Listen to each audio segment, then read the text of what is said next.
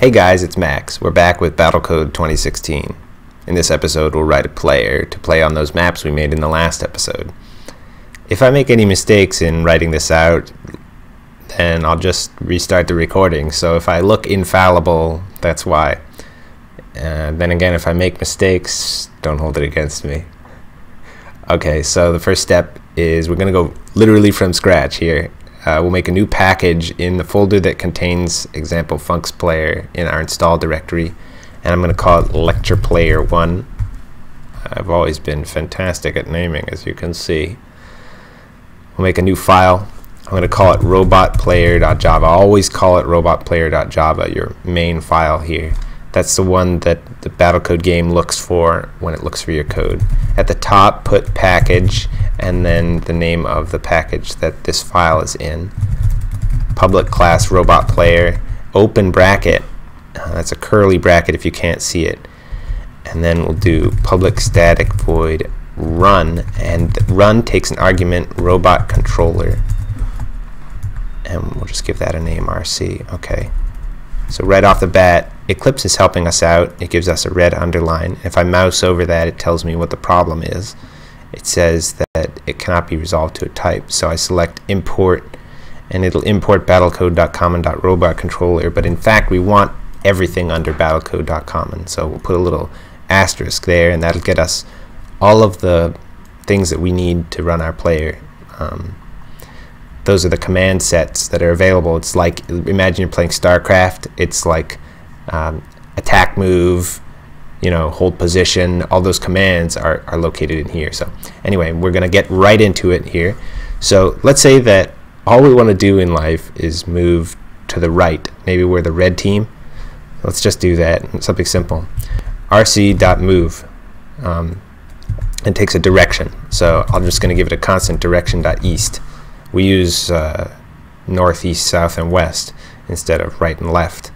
I guess it takes care of the ambiguity of, well, is it right or left relative to where you're moving or relative to the screen orientation. So it says here, unhandled exception type.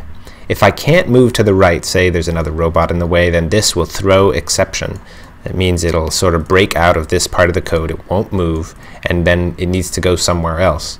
So I'm going to go to surround with try catch, and that means that it's going to try to run this piece of code, and it will catch any problems with this, and then if there's a problem, then it'll run this piece of code. Okay. So I need to make sure that this keeps going, that it repeats over and over again, because the robot runs this code on turn 1, and if this method exits, if it goes sequentially, line by line, top down to the bottom. If this method exits, then the robot will be destroyed. So I'll put at the top while true, and an open curly bracket and a closed curly bracket. Holding the shift key, I'll select all these lines, and with control I, I'll fix the indentation. So now it'll just keep doing this over and over again. Now in reality, it's going to run into problems, and I'm just going to anticipate those problems right now. So it can't move under two conditions that we have to check. We have to check if rc.isCoreReady, and we also need to check if there's something in the way.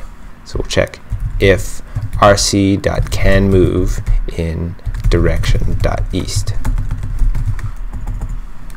and only if these conditions are satisfied will it move in this direction. Okay? Now, here's another thing.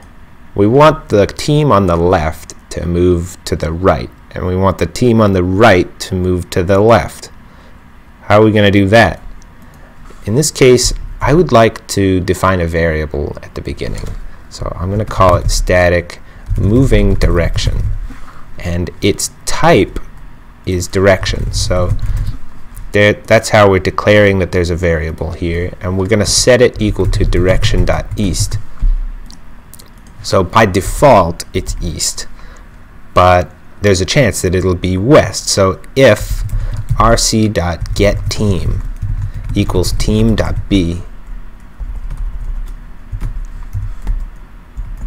so if I'm team B, then moving direction equals direction dot west. Here I didn't use curly braces. If you've only got one line following the if line, then you don't need the curly brackets like I have here and here. Okay, so then in that case, over here we're not going to use east. We're going to use whatever the moving direction is. This is pretty useful. Okay, so now it's all consistent everywhere. Let's save this with Control S and then run it with ant run, and I can either do that here with BC16 run, or I can do that here with ant run in the command line. And what we're going to try to look for is to see if these robots on one team are moving one way and the other team are moving the other way.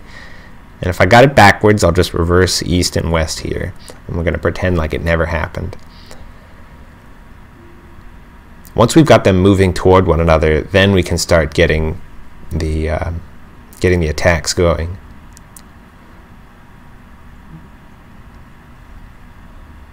Still compiling,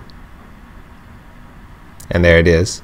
So we've got our player selected, lecture player 1, for both teams, and we're going to be playing on the map 4-Way Mayhem. Here we go, starting the map.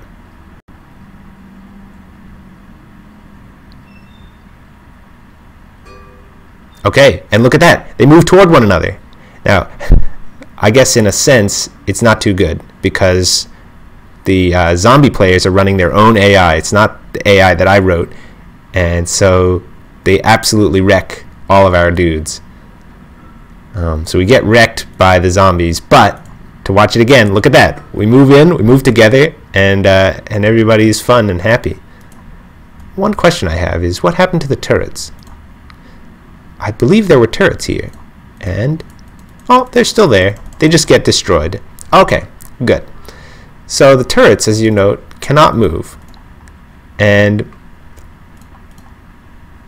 that's because they're all positioned as turrets. So I think we'll have to write some specific code for them. Okay, well, I think that's already a long enough video. In the next video, we'll do attacking and a little bit smarter movement. Okay? See you then.